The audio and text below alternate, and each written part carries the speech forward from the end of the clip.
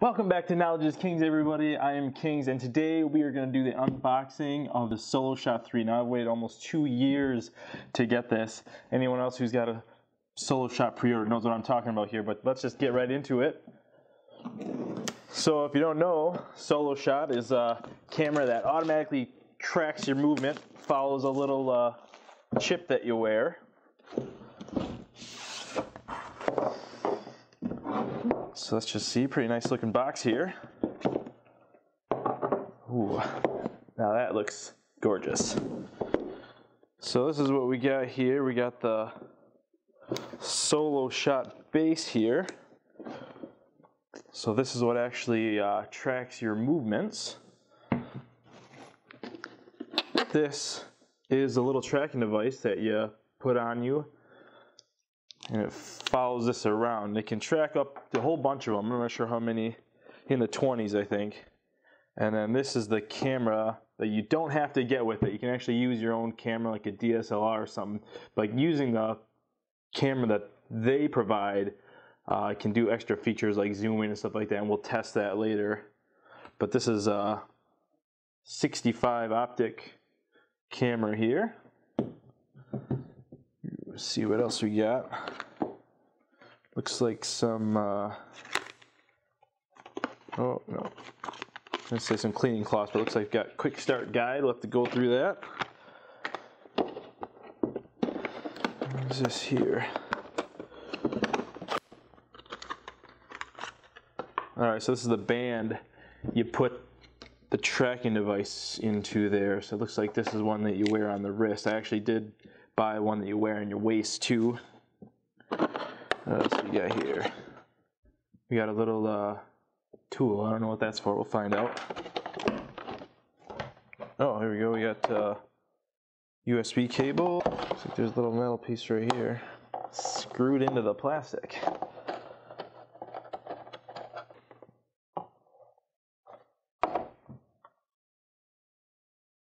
Oh, that must be an adapter for mounting it to a tripod there. Alright guys, we're out here now to test the Soloshot for the first time, and I have not read anything, so I don't know what I'm doing. We're going to kind of learn this together. The only thing I did do before I took this out here was I obviously put the camera on there and it just slides on. Nothing big there, and I did charge it. And this thing took 2.5 to 3 hours to charge. When I plugged it in, it was at 4%. So, and that also charges the tag, which is on the front of it here. Which is what tracks the individual that you're capturing. Okay, so the first thing I'm going to do here is turn it on, and we'll see exactly how this is going to go. Alright, so I believe this is the power button here. We're going to hold that until that turns on. See what happens from there. So this is the first time this thing has been turned on, so we'll see exactly how long this takes for its first setup. And we'll see if it goes faster in subsequent setups.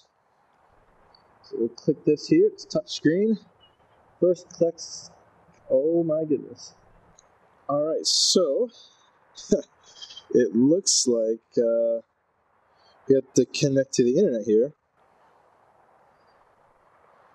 Alright, so it looks like we got to connect to the internet there, which I did not know. So just as I'm out in the middle of a park, I just connected to my phone. So this might take longer than it would for somebody who had Wi-Fi. I really don't want to have to take this all the way home, pack everything up again. So we'll just see how this goes with the phone as our router. Alright, so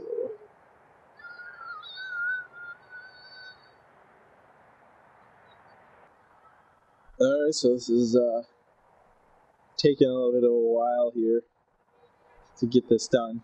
Maybe this is something I should have done previously, but I didn't know it was going to take this long. Maybe that's what that instruction manual was for. I should have read it. But I guess while we're waiting here, I'll go through. So this does require a micro SD card, and this is the one I got because I'm sure everyone's going to ask.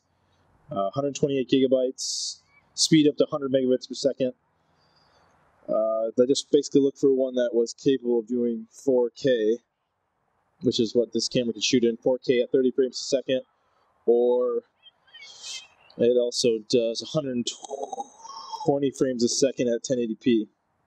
So, I want to test out a bunch of the features of this. Some of them are, it says it tracks up to 2,000 feet. The subject will be out there 2,000 feet away and can still get them. Has 360-degree continuous high-speed pan, 140 degrees of tilt. Now, watching some of the preview videos, especially when they were filming some of the RC cars, when the car got real close up, it had a hard time keeping it in frame. Hopefully they got those bugs worked out and they'll be able to do that. So that'll be something we test. Up to 4-hour battery life, which is practically what it took to charge it, so let's hope. Touchscreen, Wi-Fi, and Bluetooth. And it has HDMI out, which I won't be using today. But I believe it also has live streaming to your phone or something like that. Wireless, but I'm not sure. We'll have to see. This one does actually come with the camera, as I mentioned earlier. This is a 65 optic. I believe they also have a 25 optic, or you could use your own DSLR or something like that, they say. Not sure how exactly it gets mounted to there. You must need like an adapter or something. It does do photos, but it's only 12 megapixels for that. Okay. So it just skipped ahead here. It's been another 10 minutes, and it got to 100%, but now it's saying it's going to prepare to install. So we'll see how long that takes. And it is freezing out. The temperature is 35 degrees, and actually that wouldn't even be that bad, except that it's kind of windy out. So it looks like this update is actually going pretty quickly here. Pulled out the manual real quickly, which, and it said that you need to create a Soloshot account. So I did that while this was doing its thing. Alright, so base restarting. I was looking at this SanDisk case. This says it's waterproof, temperature-proof, shock-proof, which all seem to make sense. Then it says X-ray proof. I've never bought a card thinking, you know what, it's got everything, but doggone it, if it were X-ray proof, that would really make this card. The only reason I could see that is if going through the airport check, but I've never had a card corrupted by that, so I didn't think that was a big deal. But yeah, I thought that was kind of funny when it said X-ray proof. Unless it means X-ray proof, X-rays can't even make it through there. It's like bulletproof, but X-ray proof. No one's seen what's on this card just by a machine. Alright, looks like it's doing something now. Let's hope that this is going to be ready to go. I am breathing. And I was planning to shoot this in real time, but this is going to take way too much time just sitting around waiting for this thing to update. I didn't realize it was going to be this long. Alright, so I just logged in there. Update mode. Alright, so we got to update the tag now, it looks like. Unlock tag and power off. Then press and hold plus. Then press power for update mode. Tag will display. So it looks like I got to take the tag actually off the camera brace, and so this is the little tag here. So it looks like you got to press and hold the plus sign and then click power for update mode. And then it displays this little thing to dock it. So that just clips into the front right there.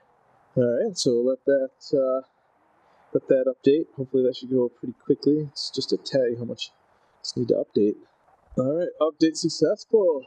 Next reboot tag. Alright, so power off. Says T1 tag. Okay, now it says dock tag. Alright. Auto track. Update and register another tag. No. Update camera. Are you kidding me? Alright, we'll see if they're 16 of 21. I don't like the sound of that. Okay, format SD card, which is a new card, so that should be fine. I'm not going to lose anything. Alright, that's done. Updating camera. So it looks like there's a few updates, and hopefully this won't have to happen every time I turn this thing on. Alright, update successful. Alright, so I think this, I think it's ready to go. I'm not sure what else needs to be done, if anything. Just going to pop this tag out. I'm just going to hit tags. Turn this one on. Okay, so now it's tracking, that looks like. Hit track. I'm not sure what that little button is. Okay, track, that's good. Water, field, terrain. So I'm just going to go field, hit continue. Alright, so hit calibrate.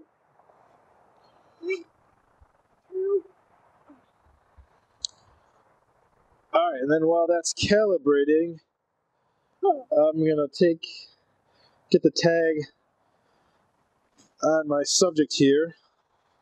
So I have one of these that just, the tag just sits right in. And this just clips to the wrist. So I'm going to put that on my subject here. See your wrist here. Alright, so I've got that on his wrist. We'll just wait for this thing to calibrate.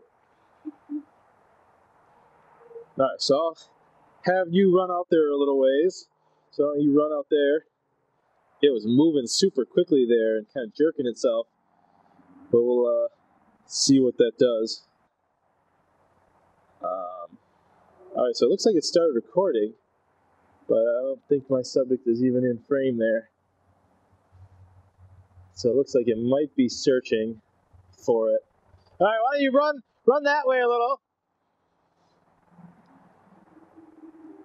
Alright, so it's way off there. Alright, stop. Run back that way.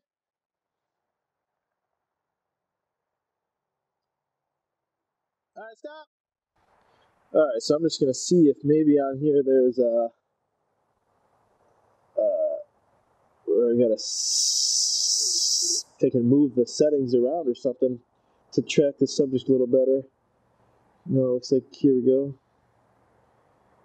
So we can get that so it's right on in there. Alright, about that looks like the closest I can do. I'm going to zoom in if I can. I don't know if that's all the way zoomed in or... Alright, so I'll click done there. Alright, now let's see how that does. I think it's still recording. Let's just... Yeah, okay, so that was still recording. Alright, so run that way a little bit.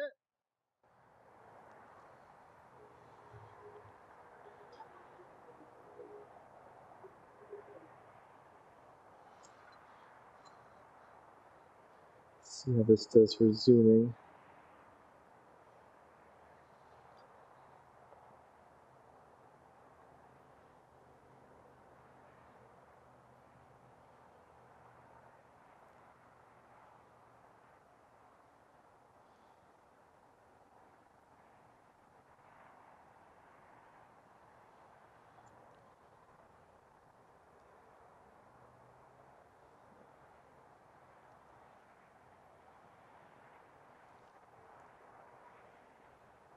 Alright, so have him run. Alright, stop.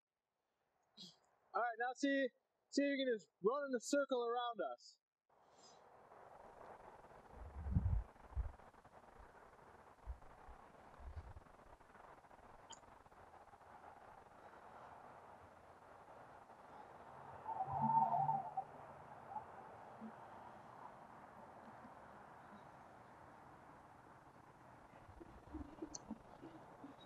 Stop. Alright, so it seems to have problems catching up with them. Doesn't look like you can even pick it up where he is. So go, oh, it's thinking. Go that way a little bit more. So maybe we might have locked back on. Alright, stop. Alright, now run this way.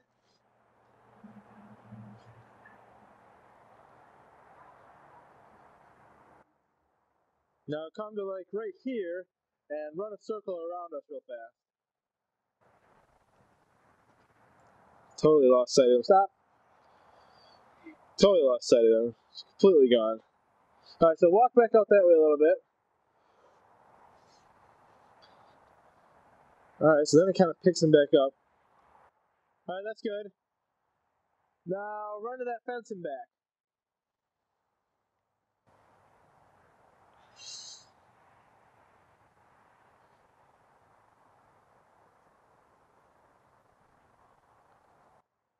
Alright, now run towards the camera real fast. Stop. Alright, so come around this side.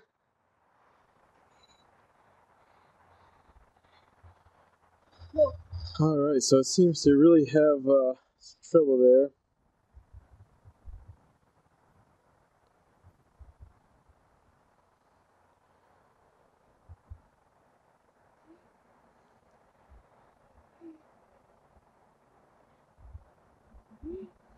Done. Alright, so we're back inside here. We didn't get to test out all the features that we really wanted to test out just because the update setup took so long. It was so cold out, my subject wanted to get inside where it was warm. So we didn't get to test the 2,000 feet thing, and I didn't think we were going to get that far anyway. But as you can see, it wasn't tracking the best. I'm going to do a few more tests, try it out, some tweaking. I do remember before it was even delivered, Soloshot had sent an email out that said before you move it manually to track it like I had done, they said something. I'll have to try to find that email if I can, and I'll try to find that email and do a few more tests on it and do some more review videos, and I should be doing more videos just recording with the Soloshot, so we'll get a more in-depth look at how it works. I did want to take the time to just kind of go over some more of the features here. Didn't really go over it too well. So this is how the camera sits on there. It just has alright, so it just has this little button here that you depress, then you slide this back just a little bit, and then you lift up. So that's how that comes off. I guess we can look at this first here. On here it has a loop, which this might be for putting a strap on. Didn't come with a strap. Then it has, this is where the memory card goes here, and it's just micro SD here. Could have been designed a little bit better. I think it's hard to get your finger in there and grab that out, but just one of the little cards. And it has a spot for a flash or a light, and then it's got the little protector there, and that is basically it for the camera portion to it. Nothing too special there. Alright, then we have, this is what my subject was wearing. This is one you put on your wrist, and you can just tighten it up like this, and it's all Velcro. That's all there is to it. I think you can put it in your pocket too, as long as there's nothing in there that'll disrupt the signal. So this just pops right out of here. Pretty simple. This is the tracking device. And I showed it earlier on the video, but you couldn't see it because it was facing the wrong side of the camera, but this is what it snaps into the base. It has these little pins, and that's how this charges. I don't know if they make separate bases for these to charge, because if you had a ton of these, if you had one connected to every player, let's say on a sports team, you know, charging these one by one in here would take forever. So I'm not sure if they have extra bases that'll just charge this, but this just snaps right in there like that. And then I think we saw in the video the on button there, and then this is where it charges here. It's just got this rubber thing. You pop that open, and it has the small USB and then the normal USB.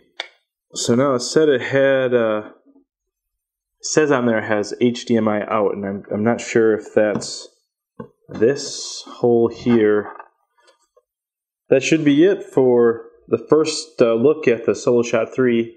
Like I said, I will be making more videos on this, so you guys will have to stay tuned for that. I will see you guys in the next video.